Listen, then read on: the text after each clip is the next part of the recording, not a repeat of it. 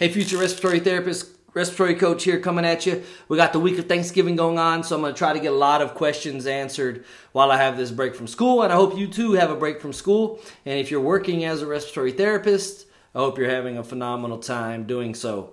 So today's topic is over occlusion pressure. This comes from Isaac, who wants to know more about the P0.1 or the P100, also known as the occlusion pressure, and implementing it into or being part of a spontaneous breathing trial. That's a phenomenal thought process because this measurement actually a lot of times is in reference to weaning success. So when we say occlusion pressure,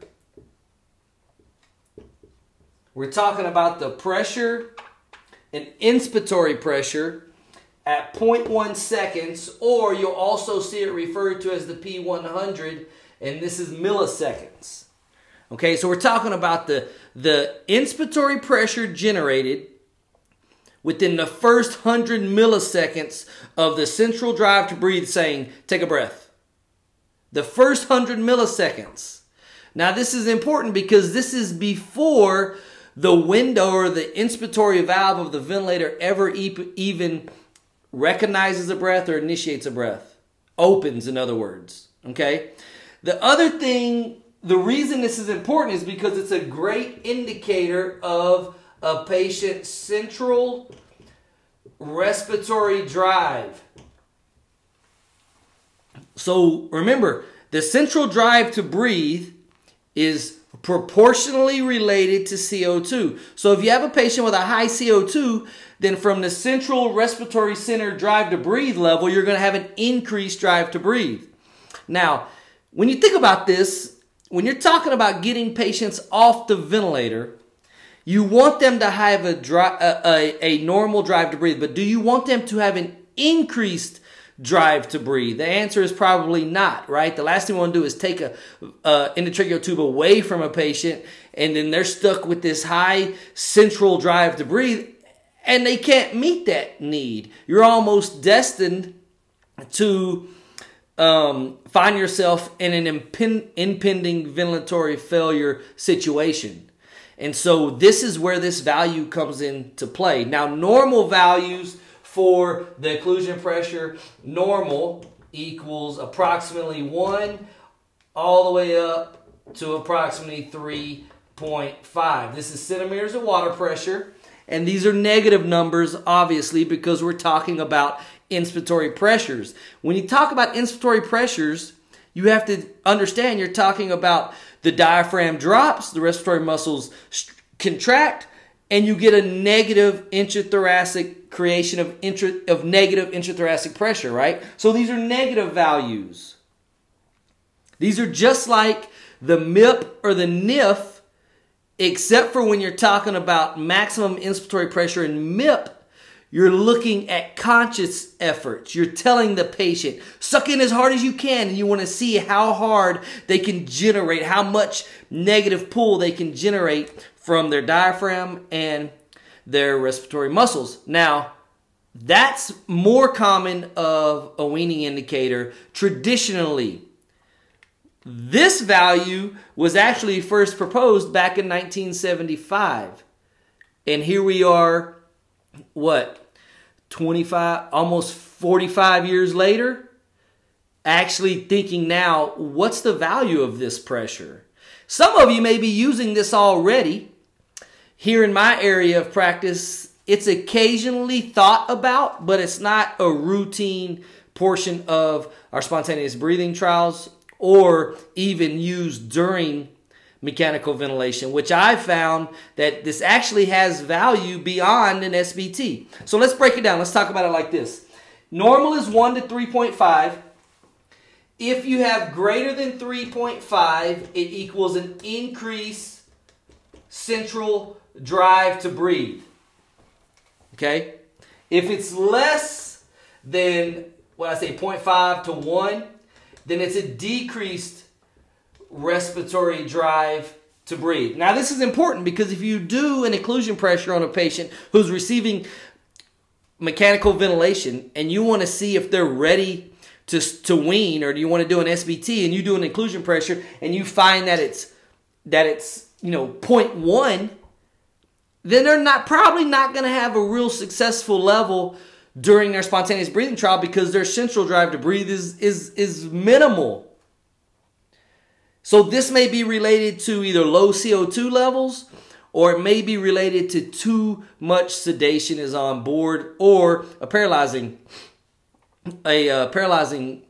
agent is on board, so that the respiratory muscles in the diaphragm are not able to generate that initial negative pull. So you always want to assess this, and it can be helpful in determining when our patients have a reduction in a central drive to breathe, which is also important. You don't want to extubate somebody with a reduced drive to breathe. You're definitely going to be re-intubating that patient, right?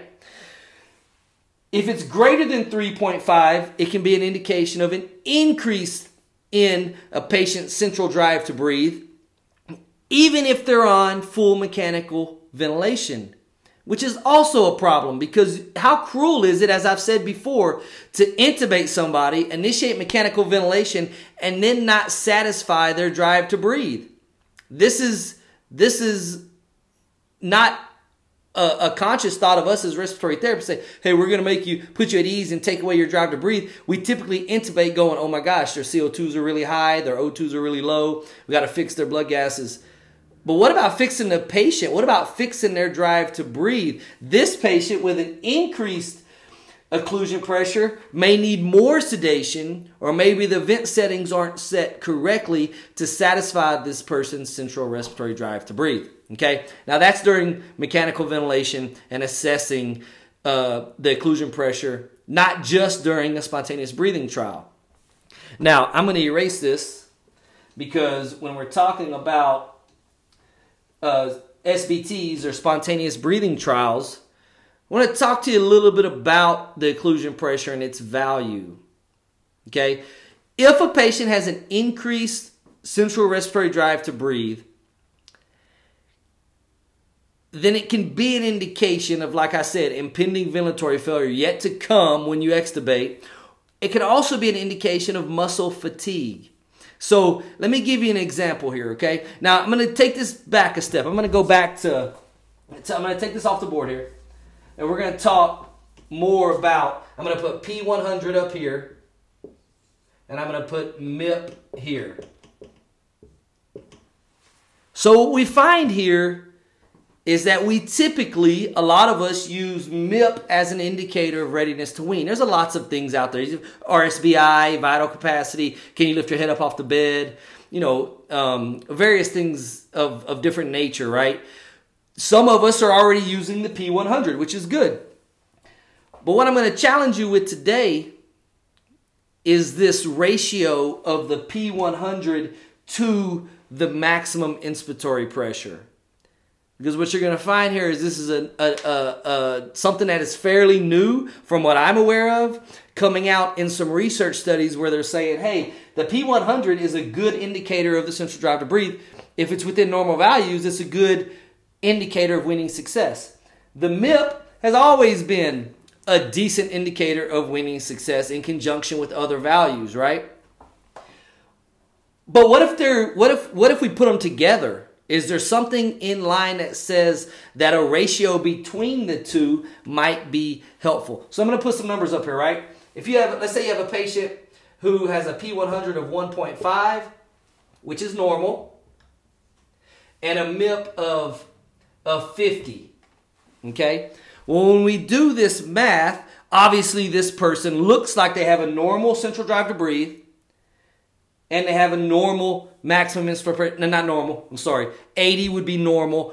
More negative than negative 80 is normal. So 50 is not what we would call normal, but it's an acceptable range. It's greater than 20 or more negative than negative 20, correct? So when we do this, we find that we have a ratio of 1.5 divided by 50. So this is the P100 to MIP ratio, okay? Now for this one, we have 0.03, which is 3%. Now that sounds good, right? And it is, okay? Let's take another patient. So this patient looks positive for predictor of winning success. Looks like they're gonna successfully wean if these are the only two numbers we're looking at. Of course, if their RSBI is 300, then this doesn't come into count, right? But if everything else is good and we have these values, then 3% looks nice, okay? When we look at a patient who has a MIP of negative, let's just say 25. And let me give you another one here of 30. Now, both of these patients, according to their MIP, which we know are negative values, I've been reading some stuff here that says you don't have to refer to these as negative values because it's already implied that it's a negative value. If you're talking about a negative inspiratory force, then you don't have to state it as a negative 20. You can just say 20 because it's already stated that it's a negative number. If you have talking about a maximum inspiratory pressure, we already know this is going to be a negative number because we're talking about the maximum amount of negative pressure that a patient can generate when asked to, okay? Which is the key difference between the P100 and the MIP. When you instruct somebody to do a MIP, you say, hey, I want you to blow all your air out to RV. You don't tell them that, but that's what you're doing. Blow all your air out till you can't blow out anymore. Now suck in for me as hard as you can. The patient is consciously generating a negative pull, and it's a direct indication of respiratory muscle and diaphragmatic strength, right?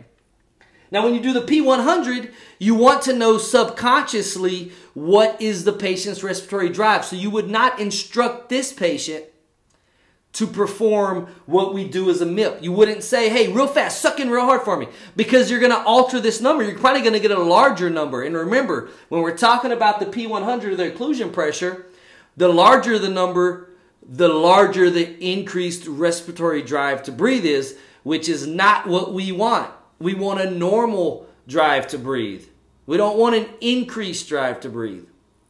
So you're going to get a false number that's high because you instructed the patient.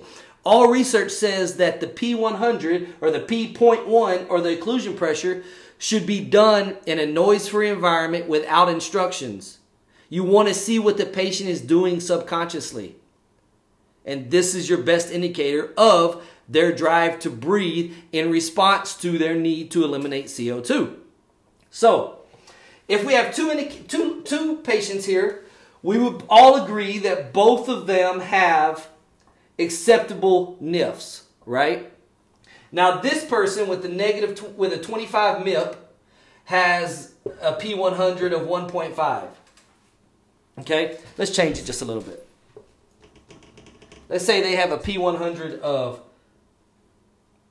of 2.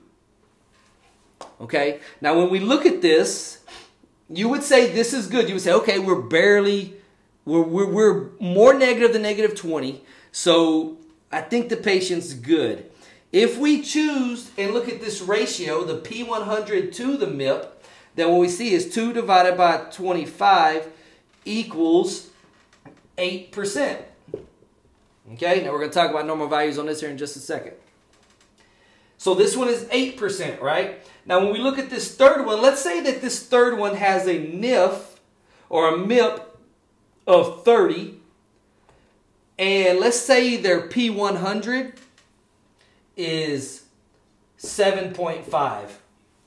So they have an increased occlusion pressure, which means this being elevated means they have an increased work of breath, an increased respiratory drive. The brain is saying breathe and breathe hard, right? So when we look at this, look what we get.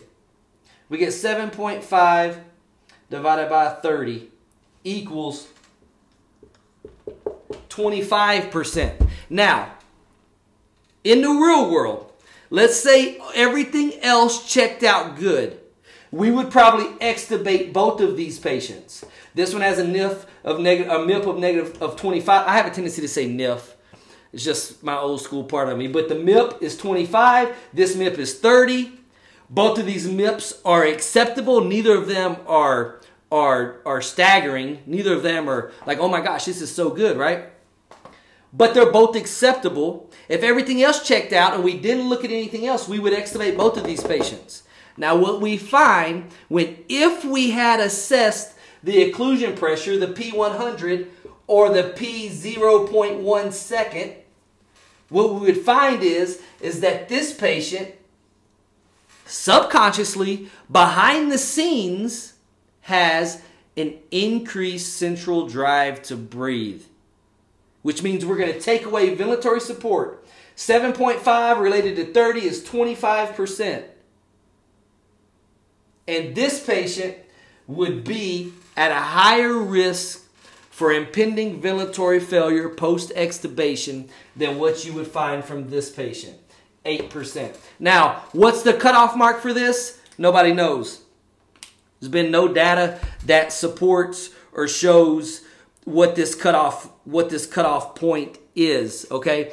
I've seen numbers around less than 15% is a positive indicator. I've seen things that have said, less than 10%. But really what you don't want is 25%. I think greater than 20% from the things I've been looking at is an indicator of, or a high indicator that this person is not ready to be extubated or for the removal of mechanical ventilation because of their high central respiratory drive to breathe.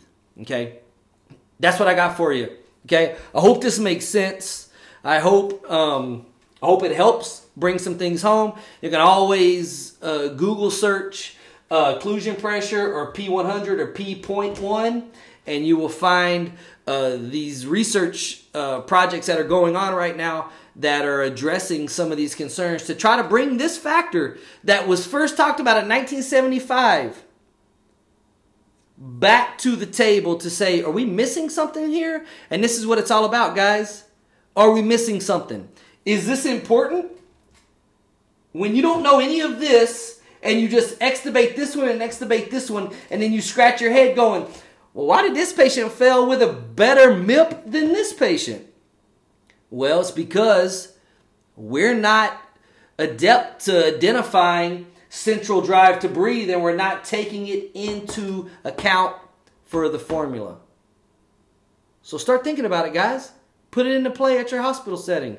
Put it to play. See what happens. When you extubate somebody, whether you chart it or not, perform an occlusion pressure maneuver. Most ventilators have, you can go in and actually perform a maneuver that will give you the P0.1 or the P100.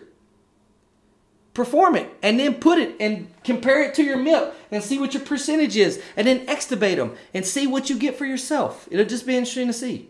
So anyways, I hope this helps, Isaac. I know you got another question about SIMV+. I'm going to get that video out here to you real soon. I appreciate you asking the questions. Hey guys, if you haven't subscribed yet, please do so now. Leave a comment in the questions below. Like the video if you enjoyed it. If you didn't, don't like it or dislike it, put a question up there. Tell me how you're using occlusion pressure in your facility. I'd love to hear from more people who are using it on a daily basis. Best wishes.